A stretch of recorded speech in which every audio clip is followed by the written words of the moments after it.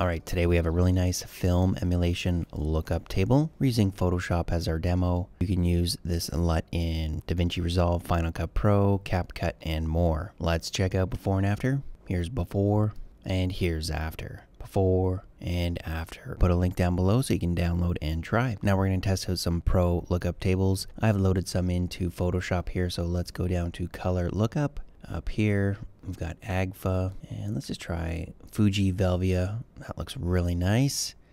Let's keep going and go down to the Kodak Ektachrome, and there we go. Before and after. Alright, again, I'll leave a link down below for the free lookup table Classic Chrome, and I'll also leave a link down below for the Pro version. Thanks for watching, and see you in the next video.